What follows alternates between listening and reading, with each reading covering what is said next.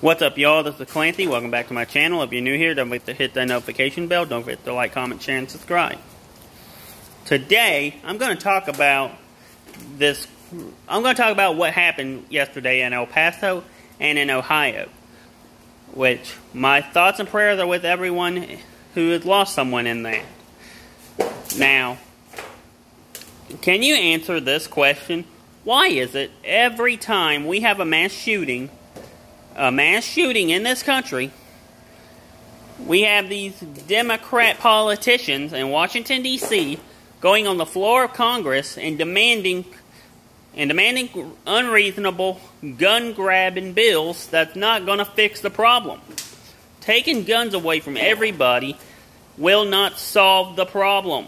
We need to come up with something that will keep these crazies from getting their hands on these firearms. Because every time, it never fails. Every time there's a mass shooting, within the next 24 hours, you got these Democratic politicians up there spewing all this nonsense about, oh, it's the gun, it's the gun. It's not the gun.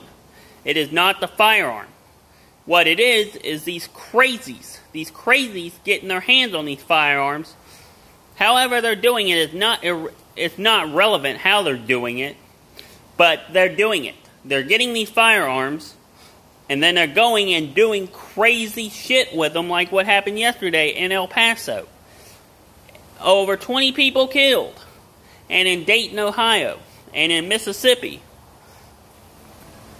I'm telling you, man, we need to come up with a solution for this problem, because that's what it is. It is a problem. It's ridiculous. It's freaking ridiculous. Every time there's a mass shooting, every time we have a mass shooting in this country, these Democratic politicians come up with these stupid bills, and it's not going to fix the problem. It's not going to fix the problem.